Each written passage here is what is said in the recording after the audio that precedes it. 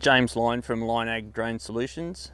We're based at Lyon in New South Wales, and we service an area from Coffs Harbour down through to the Hunter Valley.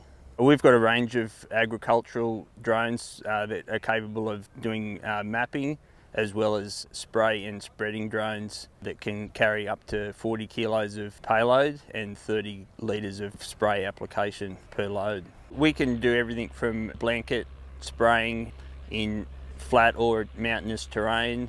We do 2 and 3D map reconstructions, which allows us to do spot spraying, as well as we can do seed or granular fertiliser applications, which in this wet season has been very useful for a lot of farmers that haven't been able to access paddocks to plant in their traditional methods that they'd normally do. We've got 2 spray drones.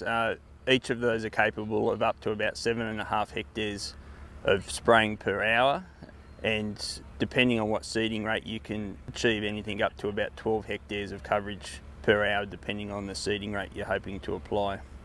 So using our mapping technology and some AI weed detection, we're capable of doing very precise spot spraying of a whole range of weeds, everything from thistles to blackberries, St John's wort, as well as some of the more exotic invasive grass species like giant Parramatta grass. We can identify exact weeds that we want to target and put a prescription spot spraying map into the drones and select just the weeds we want rather than a blanket application.